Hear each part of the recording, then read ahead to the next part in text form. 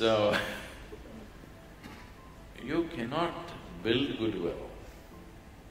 You have to exude goodwill. If you offer it to everybody, then it comes back to you in many ways. But you don't worry whether it comes back to you or not. This should be your way of living.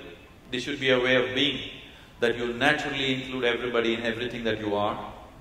Some will respond, some will not respond, and it's fine, it's their choice.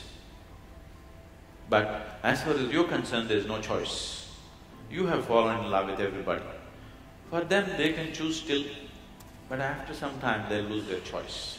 They'll have no choice. Initially, they act like they have a choice, but after a while, they'll have no choice.